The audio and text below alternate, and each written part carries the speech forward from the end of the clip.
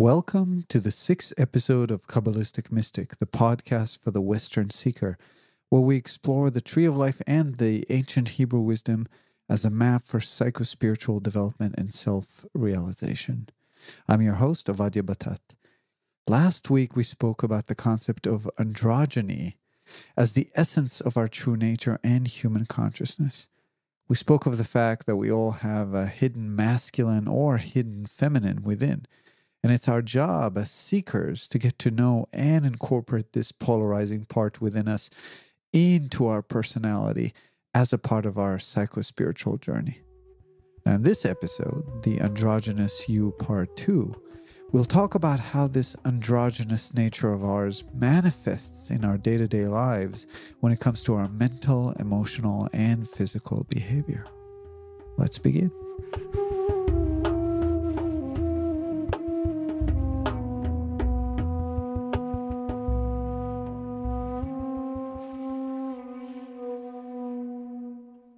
The tree of life shows us 10 emanations or qualities of the Creator itself.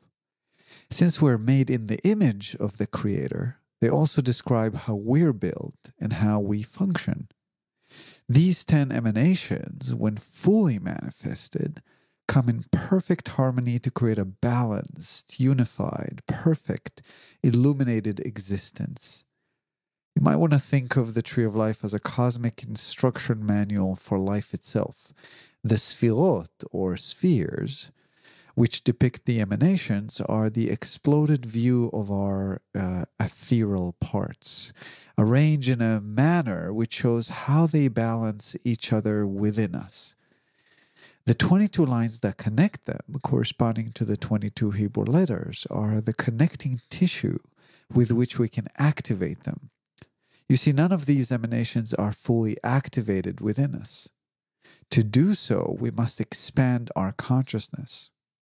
And we expand our consciousness by learning lessons within the incarnations, accumulating knowledge and intellectual understanding, which must be cemented through experience. Now, those of you who have been listening to this podcast from the beginning, you probably noticed that I'm yet to dive deeply into the diagram itself, the diagram that depicts the tree of life. In fact, other than describing it in brief, I talked about it very little. And I'm very unlikely to do it in the future, at least in the context of this podcast. And here's why. The diagram is an attempt to graphically depict specific fundamental concepts about cosmic creation, as well as the inner workings of consciousness itself. But the reality is that if you study the tree of life, you'll realize that there are no two diagrams that are 100% alike. In fact, each Kabbalist has their own opinion in terms of how this diagram should be drawn. I don't think I have two books by two different authors in my personal library that shows the tree of life in the exact same way. Some diagrams have 10 spheres and some 11. The ones that have 10 do not show a sphere called Dat, which is knowing. Some have different lines going to different spheres. However, the real mess begins when you try to figure out which line corresponds to which Hebrew letter or which tarot card in the major arcana. I have a copy of the Book of Formation itself, the primary ancient text describing the Tree of Life, and in the commentary you see different versions in terms of where the letters go on the Tree of Life, and in fact, different diagrams as well. Some even flip the masculine and feminine sides of the tree, claiming that it is mirroring you, so you must turn around as if you walk backwards into it, so the left side of the tree really represents your right side. And it just goes on and on and on. Now, of course, I can share with you my own ideas around what goes where. And what I'll be doing then is just contributing yet another version of this diagram to the mix and to the confusion out there. And in the context of this podcast, I don't see this as being necessary.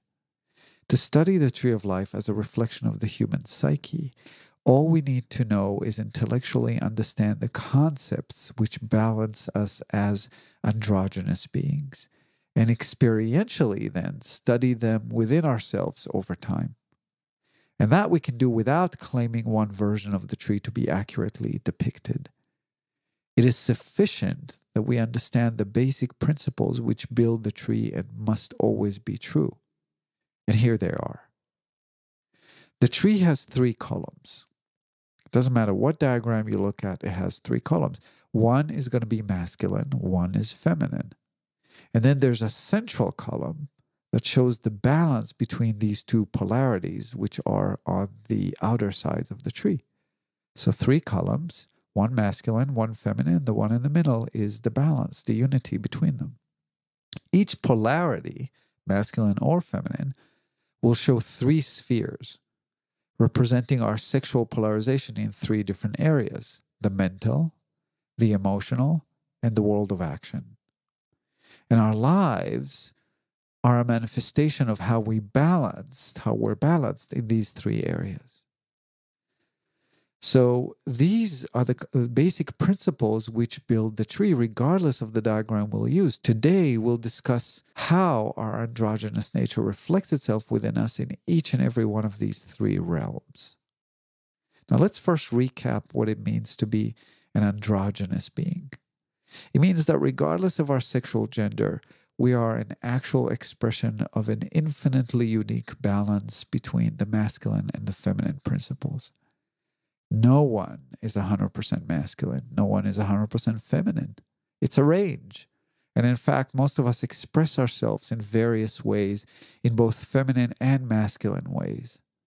We see this when we dissect our behavior, the way we move, the way we talk, the sound of our voice, the way we express ourselves artistically, the way we react emotionally. My voice is masculine, but I dance. I've been told many times, oh, you dance in a very feminine way. I used to be embarrassed by that, but it's just the way we process our mental stimuli and express it in emotional and physical form. And the way we process the mental stimuli is also either masculine or feminine. The way we reason and use our intellect is one. In fact, our physical gender is just one piece of an entire range of characteristics that make us feminine or masculine. Now, the entire creation works upon the concept of the masculine and feminine principles opposing each other. There is no energy in the universe without the dynamic tension between these 2 opposing principles. Which means that for each area where we show a strong feminine pattern of behavior, there's a hidden masculine behavior and way of expression in the world which we must uncover to fully express ourselves as illuminated and unified beings. Now, this doesn't mean when all said and done, we'll all be gay, flamboyant, or sing like Lady Gaga, all of us men. Or that all of us women will know and like to how to, reconstruct engines or, behave in a masculine way. We have a personality for a reason. And even when we dissolve the ego personality through the process of psychospiritual development, the essence of our personality in this incarnation always remains. But what it does mean that we uncover ways to express the hidden polarity through our existing personality in ways we couldn't do before, in the way we think, in the way we feel, and in the way we act in the world. Now let's dive into these 3 areas briefly and see how the masculine and feminine principles manifest in each one. I find that it's sometimes hard to see ourselves and therefore helpful to have someone else in mind while studying these concepts. So as I talk about these 3 realms, you can choose a good friend or family member. You can even choose a public figure like Donald Trump, for example, simply because he represents an extreme character and as such would be easy to detect where he falls on the tree, on the dichotomy between the masculine and the feminine. Also, Donald Trump is very revealing and talkative. And that allows us to see his personality out in the open. Having someone in mind as you listen to this podcast today would help you put a face to this theoretical, heavily intellectual knowledge, giving it very practical and tangible feel.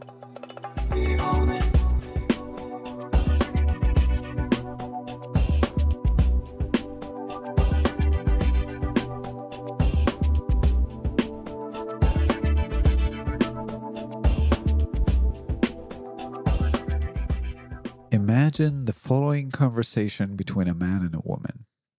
She says, "Let's go and have pizza at the farmer's market tonight." And he answers, I'm not feeling it. I already had pizza for lunch.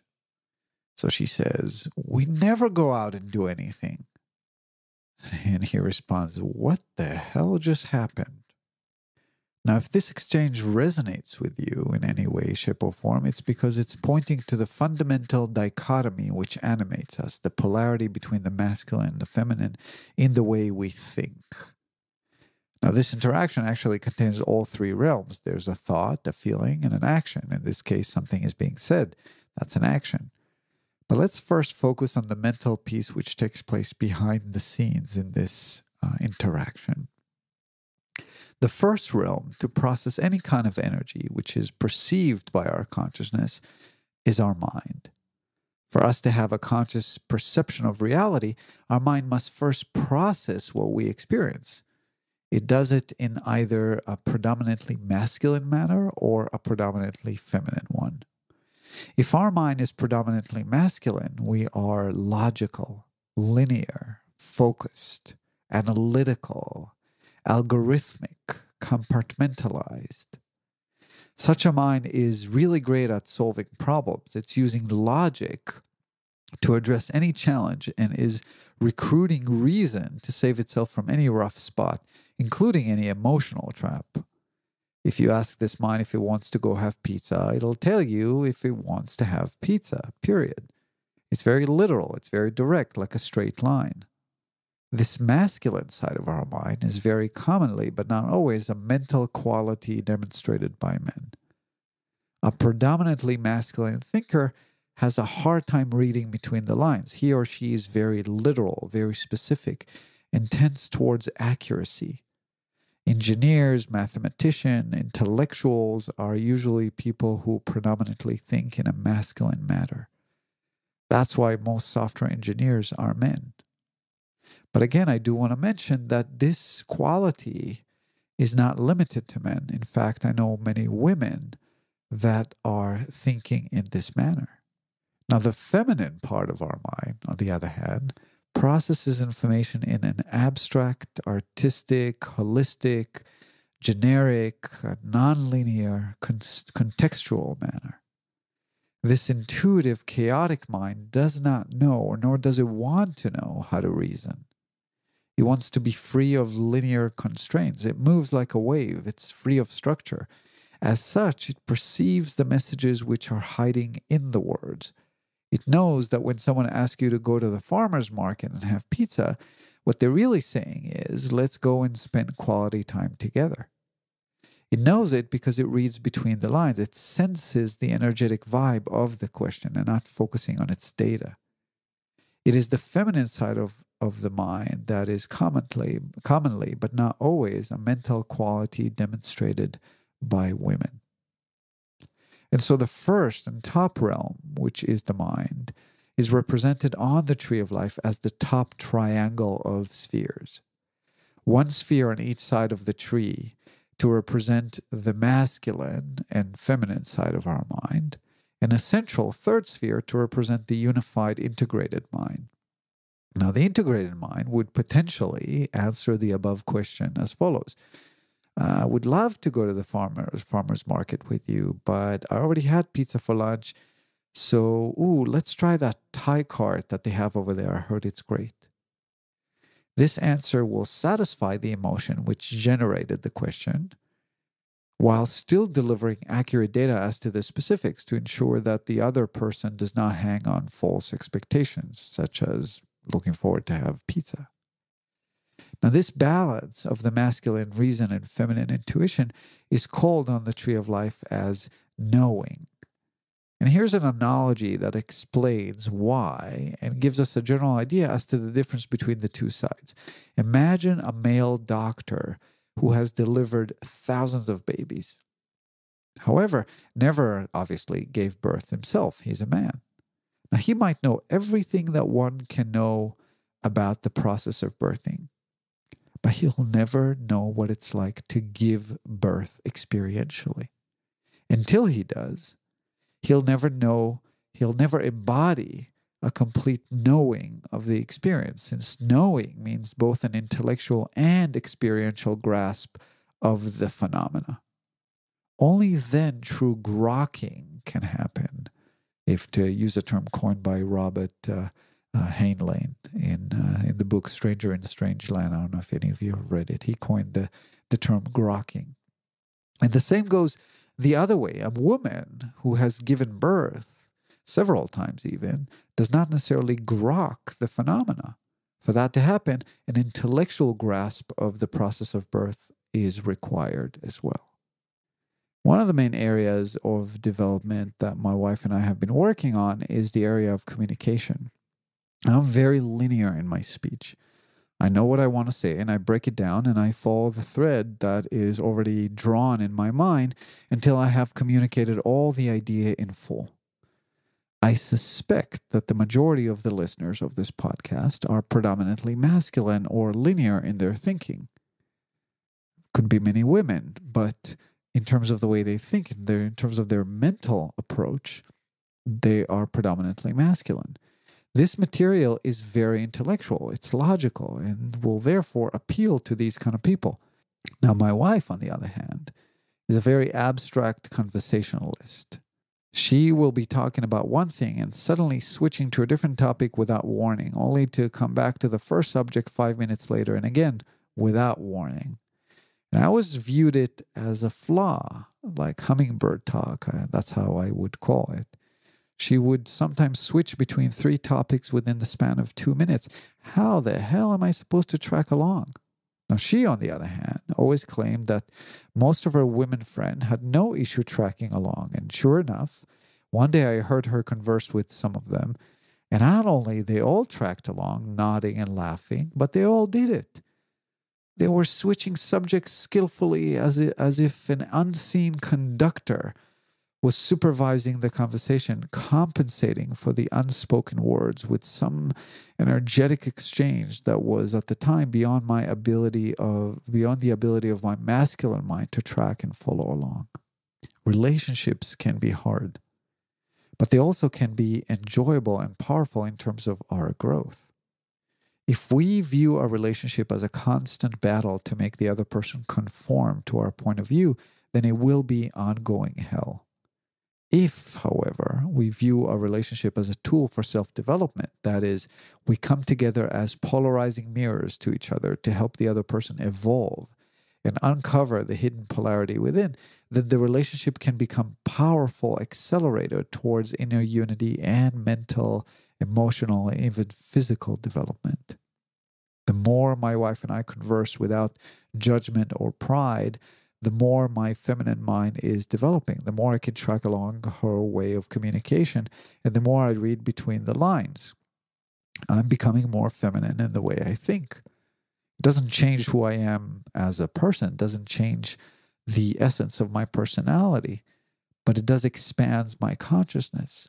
Same goes for her. The more we converse, the more we polarize each other, and the more we are open to each other, the more her masculine mind develops, and she's able to be more literal with me and less annoyed by me lawyering her, as she calls it. Every thought, every mental expression can be dropped into one of these 2 buckets. It would be either masculine or feminine.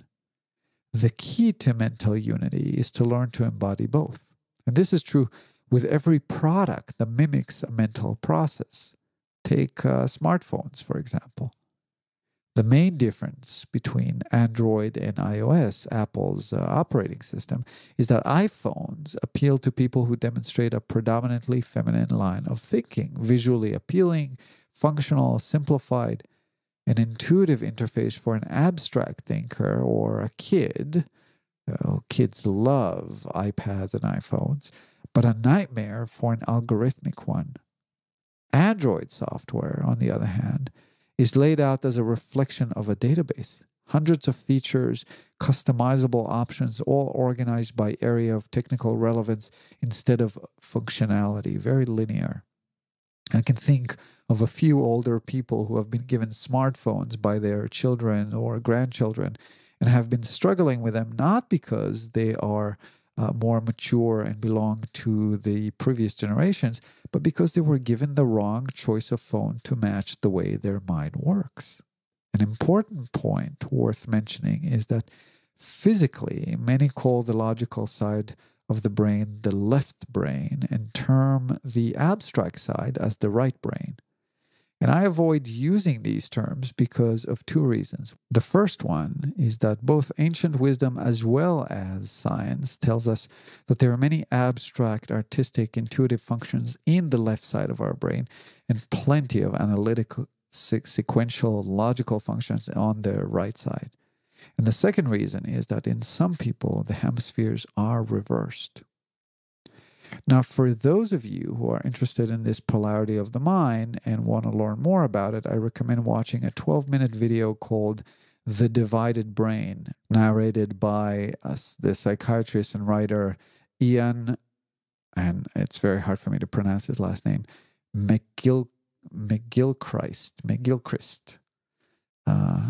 Ian McGilchrist. You'll figure it out. I included the link in the YouTube link in the episode show notes. Sorry, Ian or Ian, for butchering your name. So to summarize, when the tree of life is studied as a reflection of the human expression, the top triangle of spheres, of three spheres, represents the first realm in which we embody this sexual duality, the two ways in which our mind works, the masculine and the feminine. We all embody both and have unique strengths in each side. Some we may not even know about. Some abilities are hidden. Some we need to develop for them to flourish. The tree of life tells us that in one capacity or another, we are all artists, abstractionists, and intuitive, as well as logical, mathematical, and intellectuals capable of advanced linear thinking in one way or another. One of the interesting things about marijuana is that it closes neural pathways that we usually use and open new neural pathways that we rarely use, and therefore help expand our ability to think in the mental area that is usually hidden. So if we're predominantly masculine, it helps us to think in a feminine manner, in an abstract manner. If we are predominantly feminine, it helps us to think in a masculine manner. My wife and I, in fact, have done several therapy sessions between us, smoking pot and talking to each other, because it allowed me to understand her more and allowed her to understand the logic behind the things that I was saying. There were many aha moments, many like, oh, that's why type of thing. And then the next day, once the influence of the marijuana has passed, there was the aha moment actually stays. That is, there was an understanding, that kind of knowing that kind of sunk in, that stayed with us and allowed us to understand each other better.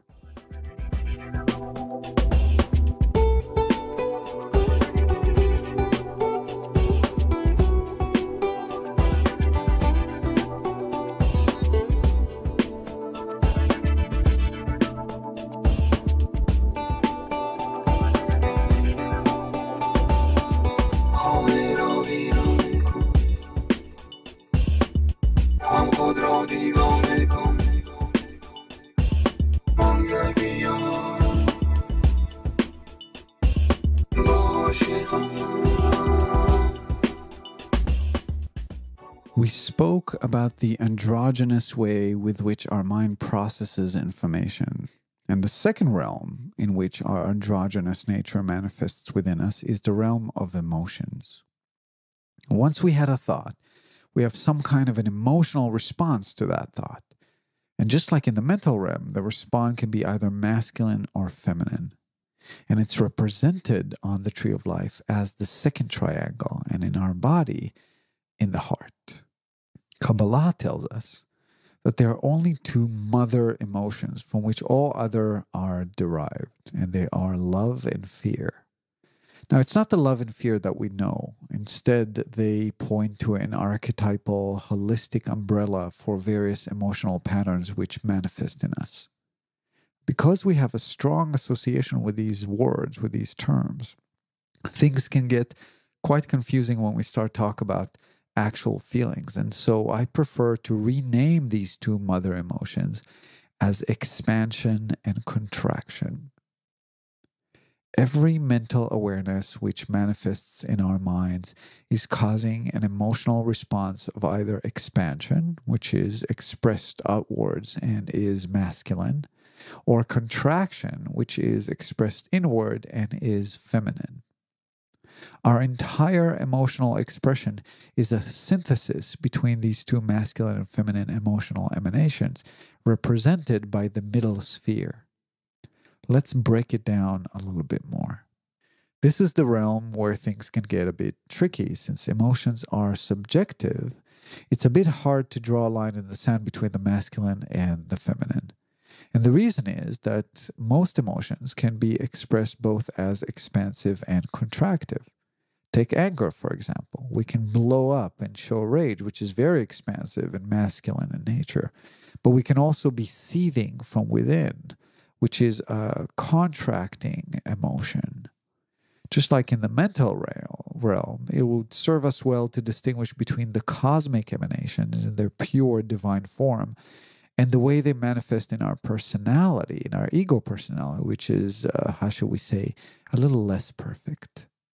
The pure emanation representing the masculine emotional response can be thought of as the unconditional love of the Father.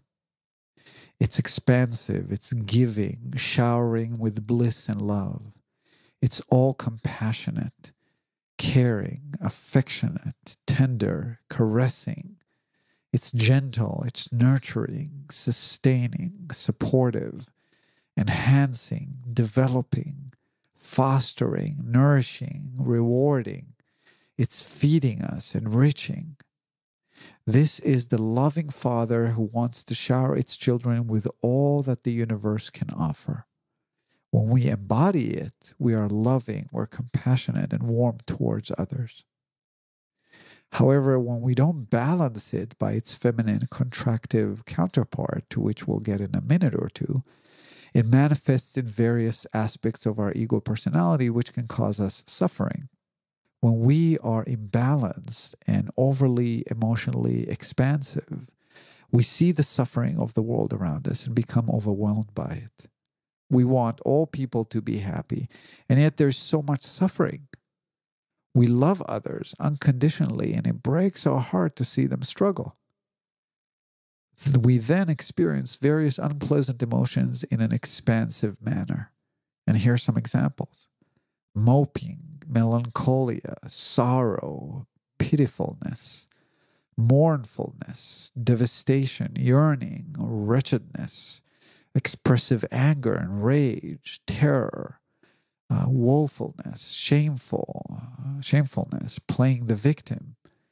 Dramatic emotional breakdowns of all kinds will fall under this category. Think of those who overextend themselves emotionally only to become resentful, or those who become self-righteous to the point that they shame everyone who is not dedicating their life to help starving kids in Africa, or is unable or uninterested to express their feelings. Now, on the other side of the equation, we have the pure emanation representing the feminine emotional response. And in Hebrew, this sphere is called gvura, which means braveness or courage. And this is because it takes courage to withhold our love for the greater good, and because there is no courage without fear. We must be afraid of something in order to have courage. Now, this emanation can be thought of as the lion-hearted protective conduct of the archetypal mother. It is a contractive emanation in nature, a contractive emotion in nature. It's protective and restrictive to ensure survival, to ensure well-being, to ensure emotional and physical health. It's the part of us which forbids our kids to have chocolate for breakfast. It's shielding, it's covering, it's preventative, it's careful, it's conserving, it's preserving, heroic, courageous, bold, enforcing, regulating, governing, stable. Think of an educator, a mother protecting her children, or even a warrior. It's the divine emanation which allows the Creator to see us suffering and yet not get involved itself, allowing us as humanity to evolve and learn our own lesson on our own. It is Siddhartha, for those of you who read the book, who allowed his son to go and make the same mistakes he did, since he knew that as a father he must allow his son to learn his own lessons and to live his own life. And that takes a lot of courage. Now, when imbalanced, this emanation manifests in our personality as harsh, as defensive, conservative. We overly contract, and so we become repressive, inhibiting, prohibiting, suppressive, rigid. We become harsh, fearful, timid, cowardly, hateful, demeaning, humiliating, insulting, derogatory, paternalistic, patronizing, depressed, repressed, curbed, quelled, low-spirited. An overprotecting parent, a harsh teacher, or a melancholic teenager are good examples. To the extreme, we can find the heart of dictators and ruthless criminals, or those who shut themselves off to the world completely without the ability to communicate and relate to anyone. Notice that while this sphere is called Gvura, which means courage, it has qualities of fear when manifested in the human personality or where overextended. And think of it this way. There is no courage without fear. For us to be courageous, we must have fear to conquer, to overcome. And so aggression many times comes out of fear. Fear is almost always contractive. It causes us to shrink down and to freeze. Now, we can either be fearful or we can have courage and overcome the fear. But the contraction is still there. Now, the balanced emanation between these two emanations, the masculine and the feminine, in this emotional realm, is the heart, which expresses unconditional love, yet also know when to withhold it. This balanced heart is fearless, yet careful, tender, yet fierce, fostering, yet regulating. It's rewarding, yet preserving. In Kabbalah, in Hebrew, it's called Tiferet, which means beauty. It is the heart that always emanates beauty, not just because it's loving and gushing with love, but also because you can see that it's also the heart of a lion. It's impossible not to love and adore. Tiferet is the central sphere on the tree of life. It represents the awakened, transformed heart of the enlightened man. When balanced, it's the heart of the archetypal father and divine mother in one, an androgynous beating heart which is all capable and burns with fierce love.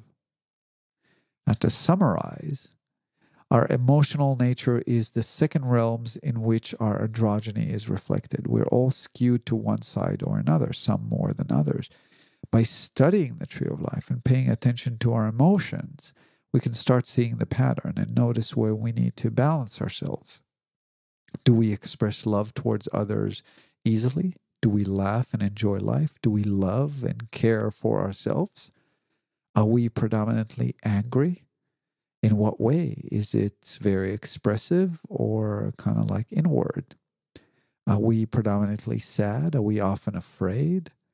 Are we usually contracting in our emotions or expanding? Know thyself.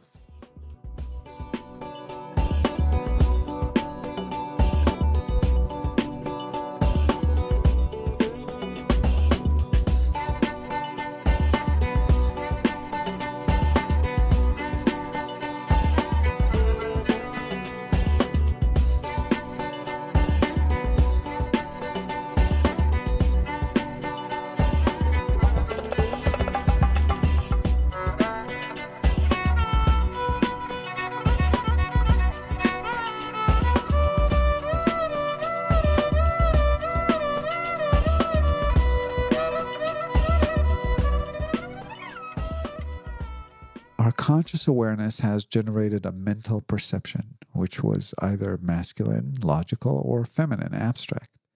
We then experienced the seed of emotion, which in turn was also either masculine, expansion, or feminine, contraction. The last realm in which we demonstrate our androgynous nature is the third triangle in the tree of life, the third and bottom one. It is the seed of action. Many Kabbalist scholars will deem this triangle in the realm of emotion because it's still not quite action itself. So they really see the second and third triangle as emotions. And that's why I like to call it the seed of action, because to me, it's not quite emotion anymore. The emotion took place. This is a sexual polarity, which is processing the thought and then the emotion that we just experienced and causing us to choose a course of action. This action might end up being speech, something we say, or an actual physical action such as smiling, sitting down to write a poem, or even hitting someone, or maybe doing nothing. In any case, just like the mental and emotional triangles, it's a reflection of a sexual polarity, a sexual duality between two opposing principles, a masculine, which stands for direct action and an outward expression, and a feminine one, which stands for no action and receptivity. So when it comes to the seed of action, the masculine side is choosing to give energy and act. Anytime we decide to act, we're being direct. The decision to act in itself is focused. We're doing something specific which can be described. We're going out for a movie. We're jumping out of an airplane. We are cooking soup. That is the masculine principle of action, or the seed of action, the decision to act, the choice that was made. We could have stayed home. We could have not signed up for skydiving, or we could have ordered food delivery, but we chose to act in a particular way. We applied our will, which is the masculine essence, towards a desired result. We cannot achieve anything in the world without action. To win, we must play the game. We must choose a course of action. It's a direct, focused, specific activity. Continuous action will always yield results. Whether the results will be what we expected and intended, that's a whole different story, but there will be some results. Without action, we are guaranteed to stay where we are. Even a 1,000-mile walk starts with one step, and the only way to complete the walk is always to take the next step, action. Now, action by nature is focused. And as we said, and it's always outward. We're spending energy, we're giving it out with a particular intention in mind. This is the idea behind the masculine principle. Like in electricity, it is the one carrying the charge, the one providing the current, the energy. And in the Zohar, the masculine principle is called netzach, which means victory or to win. It's triumphant, it's undefeated, it's invincible, it's decisive, it's successful, it's unstoppable, it's concentrated, it's ever present, very selective, very devoted, dedicated. It is the emanation of the divine which cannot fail. It always prevails and will always end up victorious by achieving its goal. And you cannot achieve your goal without action. You must put energy outward to create a desired result. When over-applied, Netzach will manifest in our ego personality as controlling, egocentric, aggressive, narcissist, selfish, vociferous, ravaging, oppressive, disregarding, ungraceful, careless, rash, reactive, reckless, obnoxious, indiscriminate, overfixated. We are determined to win no matter what, and we'll do whatever it takes, even if it means running over others. Very masculine energy, no doubt. The receiving end of this masculine energy will always be the feminine principle of this third and bottom triangle in the tree of life, which is receptive. When it comes to the seed of action, the feminine side is choosing to receive energy, not to give it out. That is, it is choosing inaction. We choose not to accept the offer on the house and wait until the market gets better. We choose to write nothing in response to a scathing email we just got from someone. We choose to drop out of the marathon and wait for next year until our leg is fully healed. When applied in balance, it is very powerful. Sometimes inaction is the best course of action, so to speak. However, often it requires patience in overcoming our ego as well as controlling our desire. And when we're full of anxiety as to the outcome of a particular scenario, inaction requires courage and patience and can drive us mad. When our pride is the target of the masculine energy, it takes grace to do nothing. And in the Zohar, this emanation is called Hod, which means elegant, gracefulness, somewhat with majestic quality to it. It's very feminine and receptive quality. In the cosmic, divine manifestation of this emanation, we are open, we're vast, accepting, receiving, we're gracious, we're classy, we're refined, we're very gentle, we're elegant, we're loose, we're exposed, we're free, we're unrestricted, we're undefended, we're vulnerable, we're delicate, we're generous, we're gentle, we're benevolent. Very feminine qualities indeed. And just like the feminine emotion above it on the tree of life, it is expansive in nature, which is the feminine principle. By choosing no action, we keep the option of choosing any action we want. Now, when this particular emanation is over applied in our ego, it reflects in our ego personality as unresolved, indecisive, maybe lingering, unclear, unfocused, uninspired, hesitant, stagnant. We seem sluggish. We are frozen, timid, lifeless, lethargic, stumbling, lazy, skulky, dormant. We're aloof. We're anemic, even paralyzed in our action. We're submissive. The balance sphere in the center of the line of the tree, which balances these two spheres, is called Yesod, which means foundation.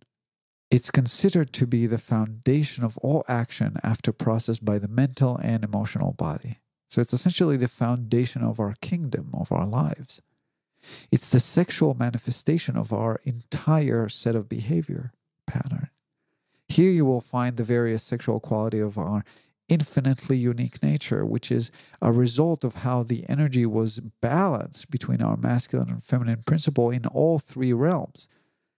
And it causes to us to operate in a particular way in the world. Yesod is the reason that we dress how we dress. It's the reason that we walk how we walk. It's the reason that the tone of our voice is the tone of our voice.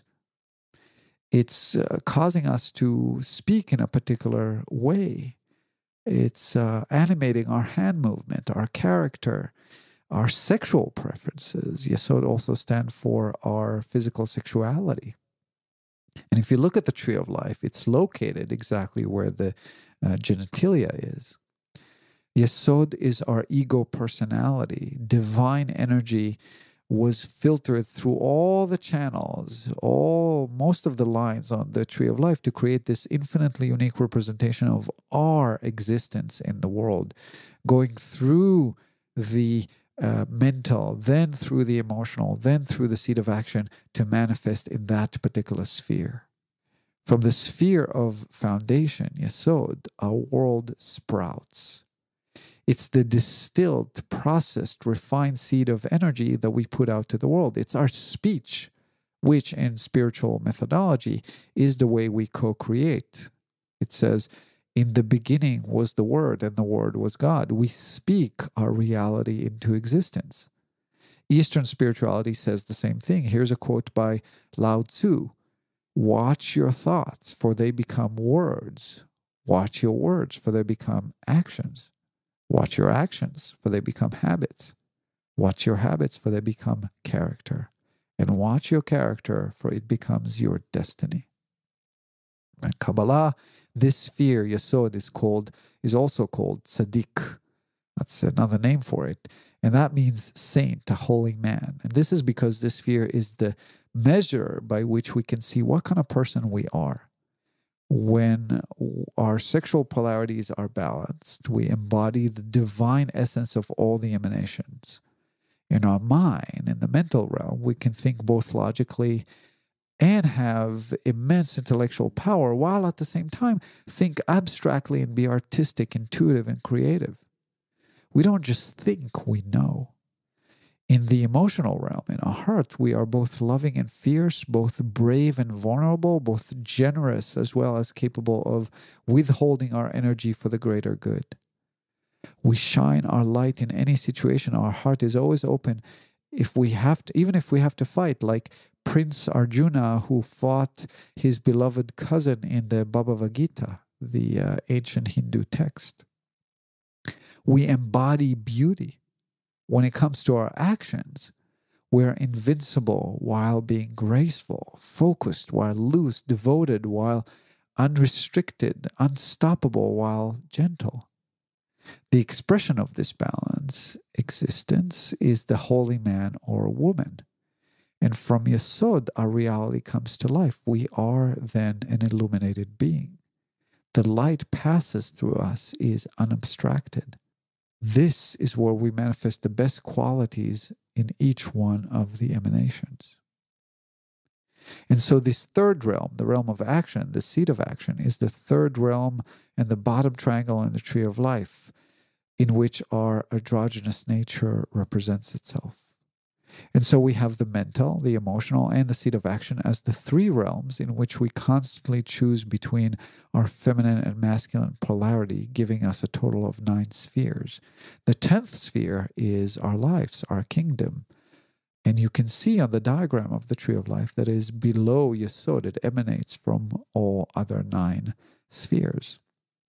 Our work as spiritual journeyers is to balance these spheres in terms of their sexual polarization consistently and methodically.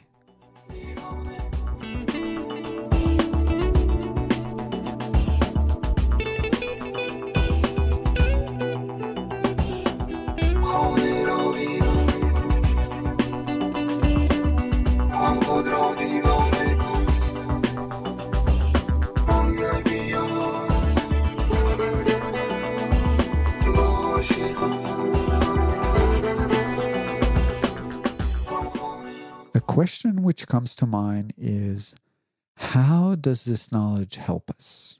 It's nice to know, but we are who we are. However, the inherent androgynous nature of our being has tremendous implications on how we can actively investigate and understand our own personality and behavior patterns if we're interested in expanding our consciousness. In other words, understanding, intellectual understanding, is a step on the way to experiential change, which then results in knowing, results in consciousness expansion. Understanding our androgynous nature can help us eliminate our suffering, which is done by dissolving our ego personality, which, as we mentioned throughout this podcast today, manifests all these emotions that are unpleasant, all these behavior patterns in the seat of action that are undesirable, all these thought patterns that are skewed to one side of the other, preventing us from understanding other people or from expressing ourselves in the world freely. In other words, we're dissolving the skewed polarization of the masculine or feminine imbalance between us in all 3 realms and learning to balance ourselves in areas where we're skewed to one side or another. I'll introduce many techniques down the line to show how this can be done. Very specific, tangible, action-oriented techniques. I'll often refer back to this concept of androgyny and the range of our sexual expression because it is the key by which these techniques operate. Once this fundamental understanding is present in us, we can develop it to understand our natures as beings. We can investigate our thoughts, our emotions, and behavior to determine the cause for the way we conduct in the world. Our sense of self-worth, for example. our ability to show up or not, our fears, our anger, our destructive behaviors, our addictions. Since we're all made in the same image, all these distortions from our inner unity go back to a sexual imbalance on the tree of life. I'll discuss many of these common imbalances as well as powerful techniques and methods with which we can actively change them. Another area that the tree of life proves to be very powerful in is relationships, especially romantic one, because in romantic relationship, we always pair with our polarizing side of the tree. We fall in love with the hidden polarity within us. So in fact, with the tree of life, relationships becomes accelerator for self-development. In essence, that's what relationships are. All attraction and repulsion in our interactions with others goes back to the sexual polarization of our cosmic template. We're repelled by the energy which matches our own and are attracted to the polarized energy. And so every interaction as a part of our relationship can be examined with the tree of life to understand the nature of the dynamics. It gives us a methodology to deal with all relationships and relationship dynamics. Why do we get triggered? How to respond when we get triggered? And ultimately, how to avoid getting triggered. It explains to us why we are attracted to some and not to others. It shows us how everyone mirrors our own inner nature, how we are walking in a world full of mirrors into our own psyche. The better we get at detecting the patterns and how they fit on this cosmic template, which is the tree of life, the better we become at handling relationships, conducting ourselves in the world, achieving what we want, and becoming all we can be. I have a reflection for you today. I invite you to think about your own behavioral patterns. Is your mind, the way you mentally process information, is it mostly masculine, that is linear and logical, or is it mostly feminine, that is abstract and intuitive? In what areas do you use your non-dominant side of your mind? And when it comes to your emotional patterns, are you mostly expansive or contracted? Are you quick to anger with a short fuse or quick to hag and shower love on others? Are you suffering from anxiety? What are the emotional patterns that are strongly present in you? And when it comes to your inclination towards action, are you more reserved and hesitant, graceful and quiet, or are you more passionate, go-getter, who would do anything to achieve the goal? This concludes the 6th episode of Kabbalistic Mystic. I want to remind you that iTunes reviews are very important as they can help sustain the show. I also want to remind you that you can submit any question to be answered on the show via the website at www.kabbalisticmystic.com. That's K and double B. I thank you for listening today. Today we heard music by Blamji. I'm Batat from Spokane, Washington, wishing you love in every moment.